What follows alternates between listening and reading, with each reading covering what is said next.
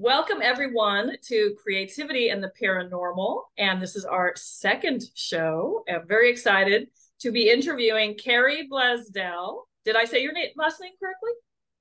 Blaisdell. Blaisdell. Oh, God. And that was on the tip of my tongue. Kerry Blaisdell. And she's a fellow Wild Rose Press author.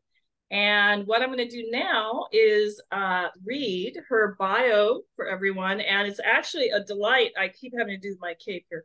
It's a delight for me to read your bio. It is so amazing.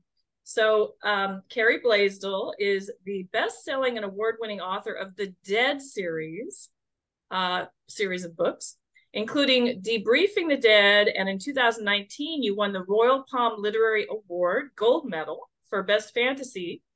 And in 2020, the Reader's Favorite Bronze Medal for Best Urban Fantasy. 2019, the Romance Writers of America Award finalist, and its sequel, Waking the Dead. Winner of the 2020 RPLA, mentioned before, Gold Medal for Best Fantasy, which InD'tale Magazine recommends for fans, shows like Constantine or Supernatural. I love that when they compare to TV shows as well. But Kerry also writes award-winning romance suspense, Publish or Perish, Publisher's Weekly BookLife Prize Quarterfinalist, and historical mystery. She has a BA from UC Berkeley in Comparative Literature and a master's in teaching from University of Portland. And Kerry lives in the Pacific Northwest with her family, assorted animals, and more hot pepper plants than anyone could reasonably consume. And at the bottom, I'll put your website in the notes and, of course, your bio again. So I'm from Southern Cal, Laguna Beach, and I have friends and family near Seattle and Gig Harbor. Another family member is going to be in a year and a half moving to near Portland, St. Helens, right outside of Portland. So very excited about that. So I also want to start us off with a quick blurb of your Debriefing the Dead. That's my phone. 1 second. Let me turn that off. We're going to have beeping. All right. So book 1 of the Dead series, which is Debriefing the Dead, just to give everyone a taste of what your series is like. This is book 1 of 4 books. Okay. The only thing Hyacinth wants is her life back. Literally. She and her sisters were murdered by demons, leaving her young nephew, Geordie, to his father's family in the brutal Sicilian mob. Then Archangel Michael offers her a deal. Recapture a powerful rock the demons stole, and she can live long enough to find Geordie a safe home. Refuse, and she'll continue up or down to the afterlife. So slightly more alive than dead, she heads for Turkey and the demons, taking Geordie, her mysterious neighbor Jason, and a sexy dead guy only she can see with her. But the hardest part won't be battling demons, meeting Satan, or dodging Middle Eastern customs. It will be later, when Geordie is settled and Michael rips her away again. How can she abandon her nephew? Or how can she outwit the angel of death himself and stay with Geordie forever? That's a very good question, and I'm very intrigued. You know, I have that book on my Kindle, and I have one more book to read for a Wild Rose Press author for review, an ARC, So that's ARC is, tell me again. Advanced reader copy. Yes, advanced reader copy. And as soon as I do that, I'm reading this book. I can't wait. So anyway, you're getting some water or tea, I take it. I'm going to have water with my Haunted Mansion mug from Disney's Haunted Mansion. One of my favorites. I have my Starbucks mug with the original logo on one side and the updated logo on the other. So that's amazing. I'm a Northwest gal. What? I'm a Northwest gal, so I've lived all up and down the West Coast, but most of my life in the Northwest. So despite corporate whatever, I'm a Starbucks gal. So, and the original Starbucks is right there in Seattle, right? Or near Seattle? Yep. Yes. Yep. Pike Place Market. Yep. Oh, love it. Still there. I drove by it one time on a tour bus. We didn't get to stop, but I'm like, next time I want to go in. Okay, so the first question of our interview today is, what is it about the paranormal genre that inspires you to write in those books in that genre? I've always been fascinated with the other, particularly the other world. When I was growing up, so I grew up actually in Berkeley when I was very young, and this will show how old I am, but my parents were members of, let's see, what was the official name of it? Oh, I forget what the official name of it, but it was commonly called the psych school, and it was all about being psychic and receiving energy and understanding chakras and all that kind of stuff. One of my really good friends calls it woo stuff. And I'm not a super woo person, but Yeah, I'm yeah. still very interested in and fascinated. And I do believe that there's like some sort of energy in us that lives on after our bodies have passed away and things. Yes, Grew up yes. reading books like if you remember the let's see, is it The Active Enzyme, Lemon Fresh, and Junior High School Witch. That's another book that might date me and show how old I Oh, am, but that was one of my favorites growing up. oh, I missed Um, that one, so but I wish I, yeah, yeah, so I loved anything that had to do with witchcraft or ghosts. Weirdly, was not into horror movies. Like I don't like horror movies per yeah, se. I find those tend to be more humans doing nasty things to each other. Like yeah, I like yeah. I don't think all ghosts are evil. Like I guess is why maybe I'm not into horror movies. But Right. yeah, when I started writing when I was very, very, very young, and I would write ghost stories, I would write romance stories, I would write adventure stories, I would write fantasy. I was very into Tolkien and The Hobbit. And Oh, when I was yeah. in high school, wrote a very, very, very, very bad homage type novel to Tolkien, with my own small spin on it. But like that's going under the bed. It's never coming out again. Trust me. But you're So testing out I your was creativity, you're testing it out. yeah. So I always Yeah. loved writing those, but I love to read romance. And it took me a really long time to realize that most of what I was writing, I was putting romance in as well. And I hadn't really thought about it as a genre that I might want to write in. Yeah. So this book came out. I actually wrote a couple of romantic suspense novels, and then they weren't. This was before self-publishing was quite so common, and small presses that were very rare and far between. Oh, And yeah. I just decided these two books, they were getting all this interest from agents, but then they would get to the point of, no, sorry, we're not going to actually make an offer on it, that kind of Oh, thing. So I was just feeling yeah. frustrated, and I just thought, I just want to write the book that I want to write. And we were going through kind of a tough time where a lot of family members were passing away. Nothing Oh my like goodness. no big accidents or things like that, but Yeah, yeah. people getting older and dying and stuff. And so I was thinking a lot about death and dying and what does that mean. And I just sat down to write, and this book just came out. I was like, so you know Oh. so and I love it. And there are I really love being able to kind of play with life and death and what it means to be alive or dead. And Hmm. um there's a lot of religious themes or faith themes, if you want to say it more like that, because it's Yeah. not on one religion or another. It's a lot of different questions about faith and what's good, what's evil. So I think the Right. supernatural genre gives me a lot of leeway to explore those kinds of themes really well. So that's kind of how Yes. I ended up there. It wasn't necessarily that intentional, but that's how I ended up there. When you say I ended up writing this book, when you finally, kind of went through it in your head, was that Debriefing the Dead? Yep. Oh, Yep. okay. That So that kicked yeah, off that book kicked was off the series. yeah. So the Yeah. two books before, I had extensively plotted, like with Excel spreadsheets for every scene and Oh character my and God. plot line and Yeah. thread and everything. Great. And the book was completely the opposite. This book was, I sat Yeah. down, I said to myself, I think this book might need to be in first person when the others were all in third person. I thought maybe I'll Mhm. try it in first person and just see what happens. And it just boom, just all sort of came out. I did about halfway through, I did go back and rework a plot line in the first third that I decided halfway through was probably not it wasn't doing what I wanted it to do. But other than that, I don't know if readers are familiar with the term pantsing. This was all done by the seat of my pants, pretty much. There was Oh, no plotting at all in the first book.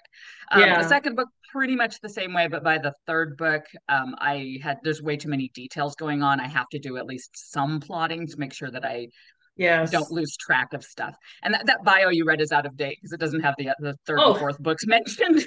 but oh, but yeah, right. so Yeah. Okay. Well, the that was fourth just the book just first. came out. That's so great. That's so great. I have slippery hair here, so um, but I love to ask these two questions because that's what makes this one maybe a little different. Not that I have to be different from other interviewers, but it's all about not only writing in the paranormal realm, but what type of entertainment in all different mediums of the paranormal genre, magical genre, you might enjoy. So, did you have a favorite paranormal movie or TV show growing up or now, or both?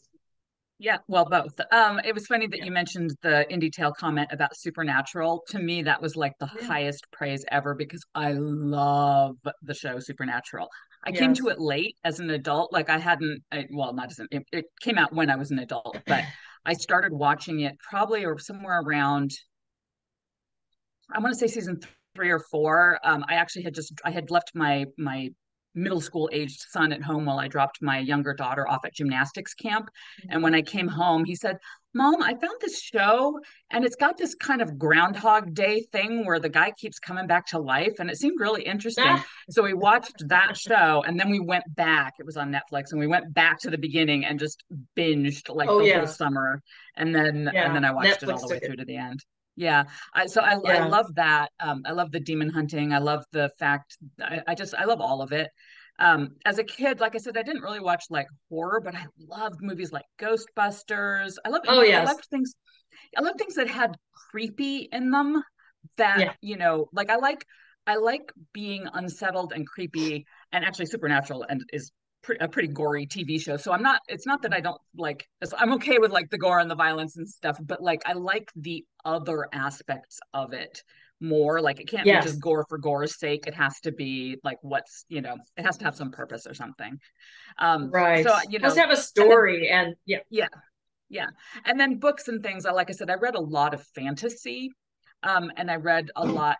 I was very widely read, but I didn't read a whole lot of supernatural style books. But like I said, I was always drawn to that. When I was in Yeah. college, my BA that's in comparative literature, it's actually primarily in early Arthurian myths. So a lot of the Celtic legends and the Oh Celtic yes. views, yeah, of the Mhm. other. That's why I say other world because that's a Celtic view, Yeah. and Yeah. that sort of feeling that like water is a divider between our world and the other world, and so I use a Mm. lot of symbolism like that in my Yeah. books. um so I loved stuff like that, definitely. And that's great that you can borrow elements of, like you say, the Celtic world, shall we say, elements that you've studied in school or something, and put it Mhm. into your story. Yeah, yeah, It's because I it's was all actually trying available. to Yeah. I started at one point to write, I call it the big Welsh book, because I started to write a book that was sort of based on very like was set somewhere around when Christianity was coming into Great Britain and taking over. So it was had a lot of the old Celt stuff and the new Christianity stuff and all this stuff.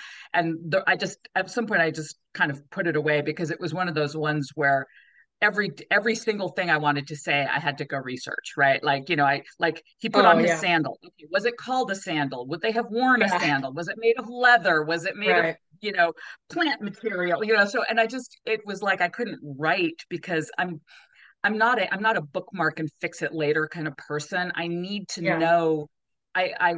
My stories are extremely character driven, and especially when Mhm. I'm doing it by the seat of my pants, I do need to know what's going on now because Yeah. that affects what happens later. It's a direct connection. So Right.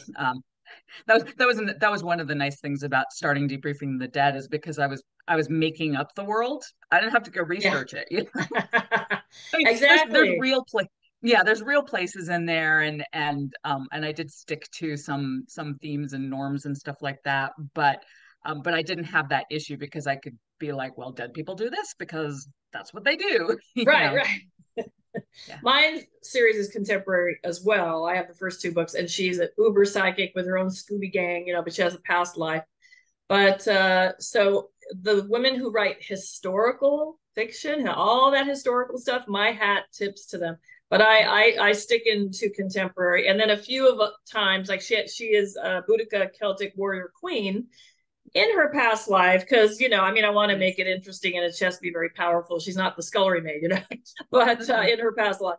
But that, of course, I had to do a little bit of research. But anyway, I applaud those historical writers, historical fiction.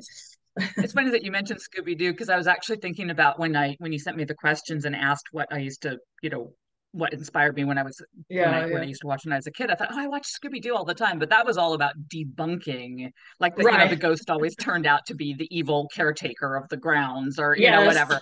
So, I don't know if you've ever seen Los Spookies on HBO. No, I saw the poster just the other day online. It's hilarious, indescribable. It's really good. It's basically a grown-up Hispanic Scooby-Doo, except the ghosts are real. Oh, it's really, yeah, it's really hard to explain, because it's like they really are Scooby-Doo type gang, but the ghosts are actually real, and it's really genre defying. I don't like to pigeonhole stuff, and that's kind of how my books are. Is it's hard to say, is this a romance? Is it an urban fantasy? Like, what exactly is it? This Los Spookies is like that. It's just, I highly recommend it. That's another favorite. Yeah. Oh, I have to see it, because I just happened to see the poster the other day. Like, you're looking at stuff online, you see stuff below, and I'm like, oh, what is that? And then you mention it, so that's a message to me. So that's the kind of thing I feel like, that there's like an energy, and like I'll be constantly, back when there used to be, a lot more bookstores and malls, and we didn't get everything on our Kindle or and on Amazon or whatever. This would happen to me. It would happen to my mom too. We'd be like thinking about one of our favorite authors, and then walk past a bookstore and there's a new release, right?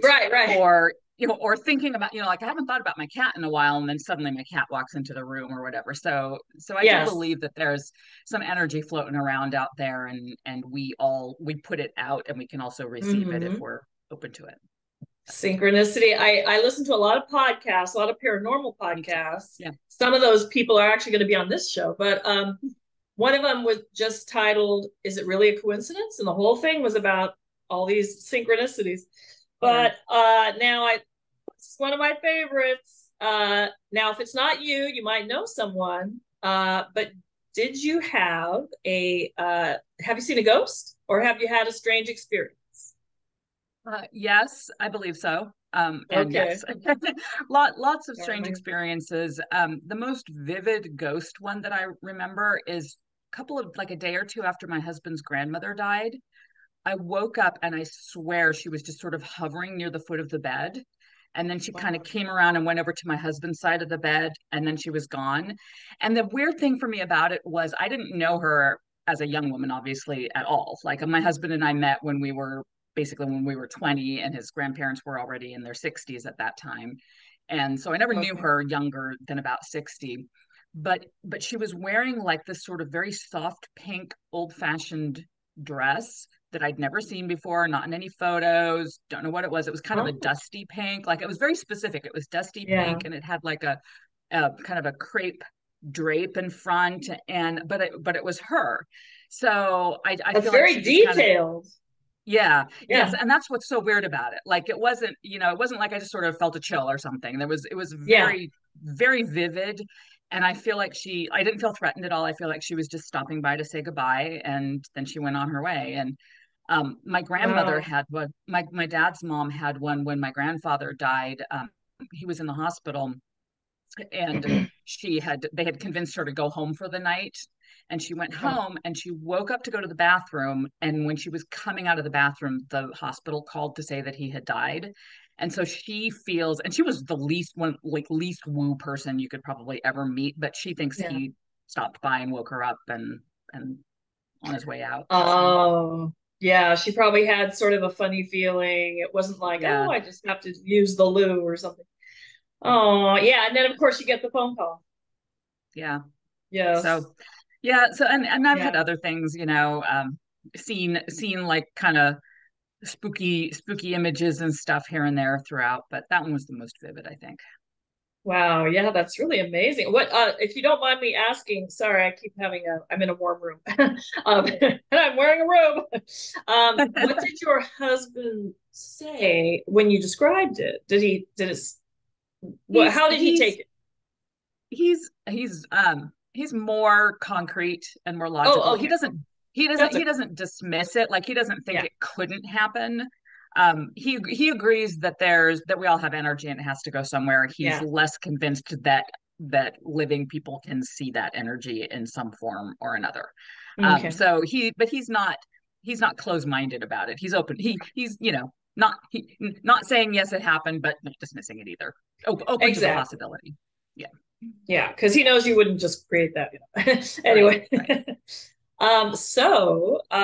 I would like to ask if you have advice for aspiring writers, people who, let's just say, people who are trying to get published, they're writing right now and they're trying to get published and or an agent.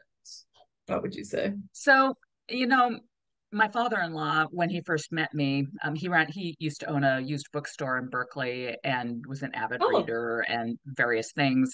And this was long before I was sort of seriously pursuing publication.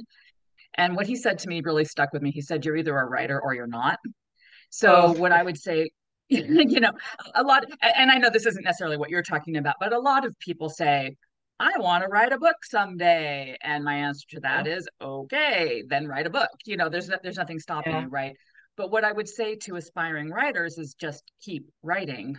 If you yeah. are, you know, I think it's the industry has changed so much from when I started seriously pursuing publication to when I Mhm. actually was offered my first contract, which was Debriefing the Dead with Wild Rose Press, to where it's even gotten now.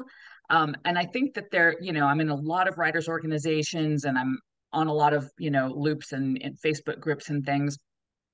And what I see a lot of is I sent this out to 5 agents and nobody even requested the full manuscript, so I'm going to publish it myself. So Oh, what I would say is that's a slippery slope. And if you aren't even getting requests for a full manuscript, you might need to rework or start something yeah, different. You know what I mean? Like, I think yeah, that's the thing that's really hard for a new writer to hear. And yeah. I 100% know the first few books I wrote not going to go anywhere. They really are not going to go anywhere, and there were so many that I started and never even finished with good reason now that I'm looking back because they really weren't that great of a story or they weren't, I didn't have enough conflict. I didn't have whatever. But I you think were, you have if to you'll get excuse me, you were honing your craft, you're right. honing your craft. Right.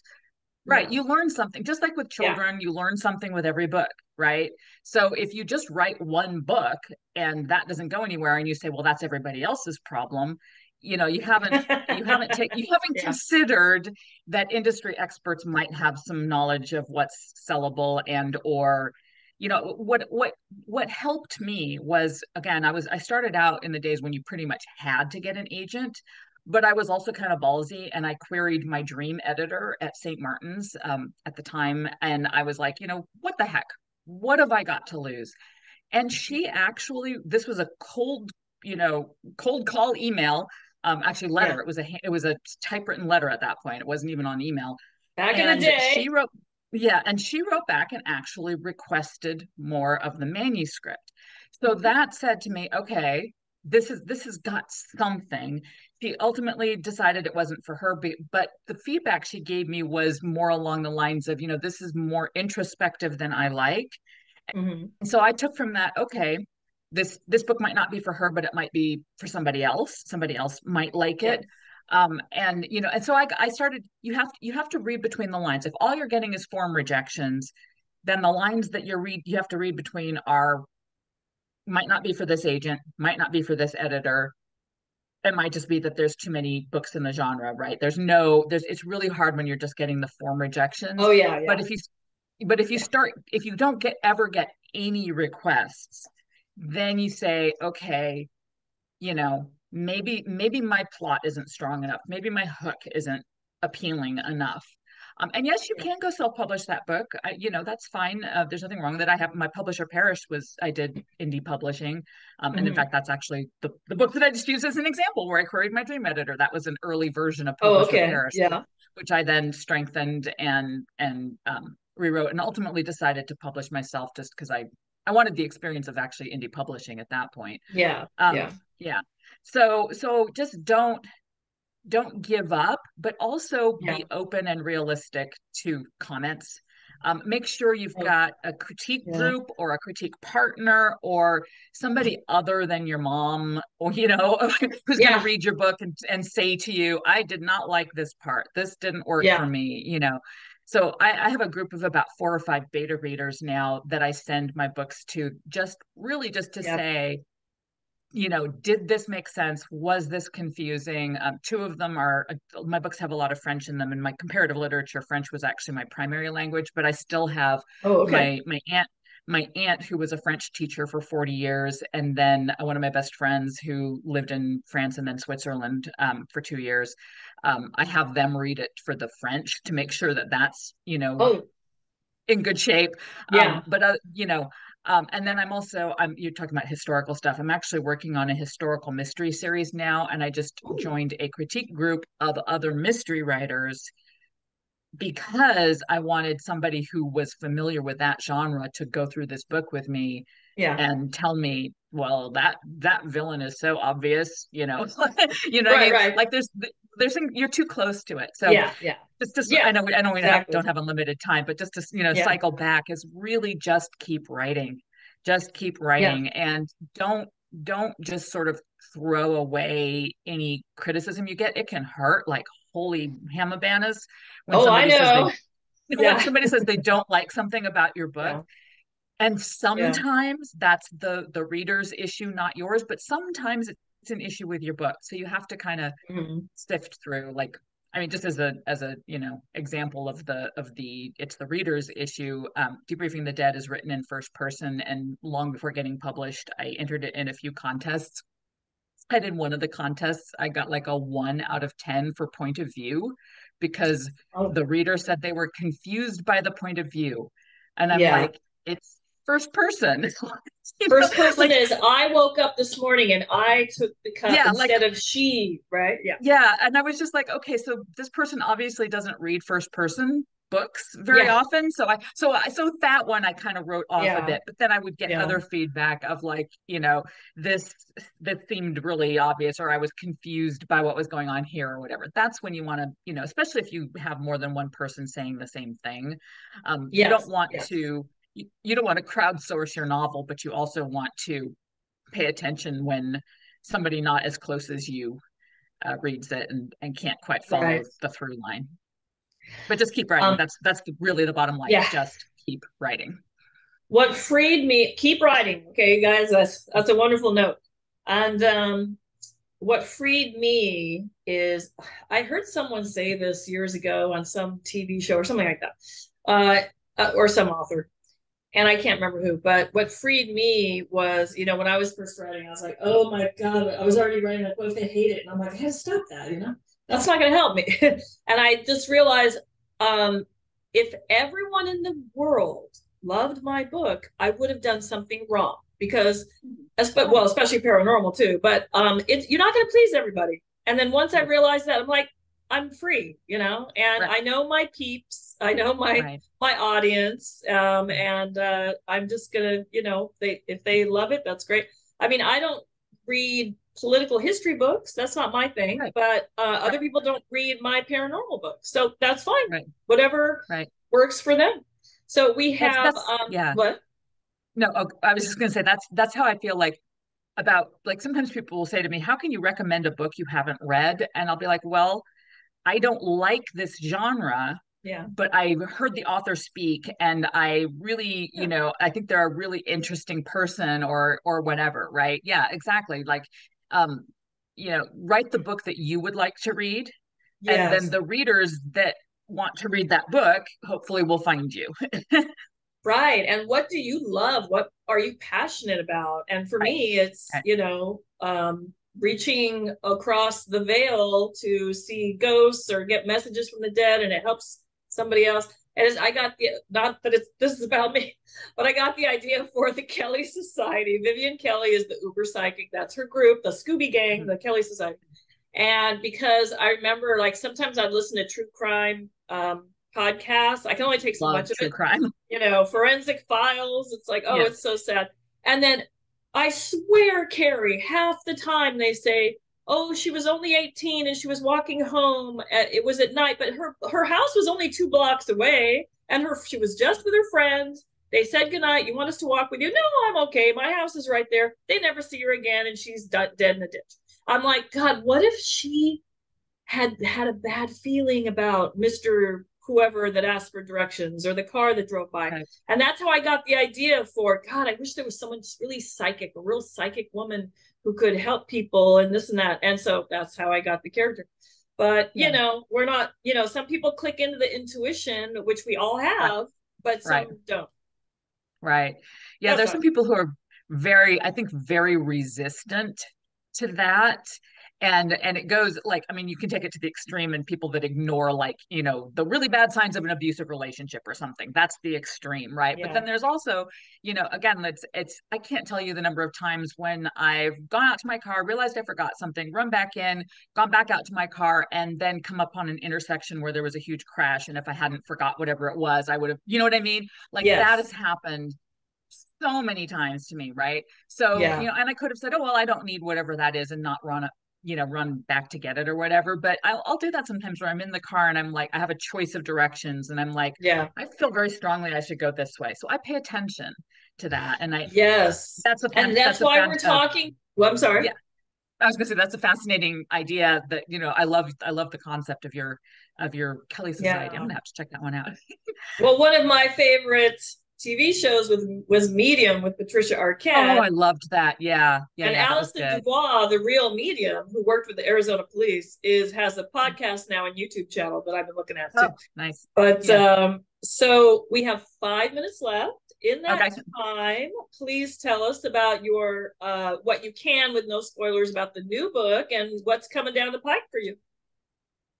So I did bring my book so I could show them Oh, all. This is great. the new one. This is Burying Ooh, the so Dead.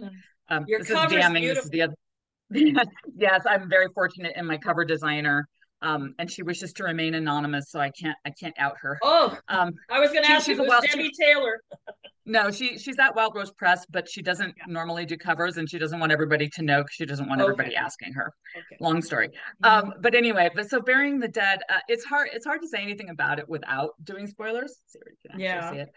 It came out in But January, just last month. yeah, it literally came out a month ago. And let's just say, so this is a sequential series, and Hyacinth and friends just keep getting deeper and deeper into the doo-doo, especially Hyacinth, and Yeah. the types of choices that Hyacinth has to make. It's one of those, this is a really bad choice, but then this one's even worse, right? So Oh, she okay. has to she has to face literal and figurative demons, and there are a couple of I think very surprising plot twists in this book that readers of the series hopefully will resonate with. Like, it won't feel like it's so out of the blue that it's crazy, Yeah. but will be like, oh my gosh, I didn't see that coming, but I did, Yeah. Yeah. so yeah. Oh, great. And this is book 4. There's going to be at least a book 5. I think it will end with book 5.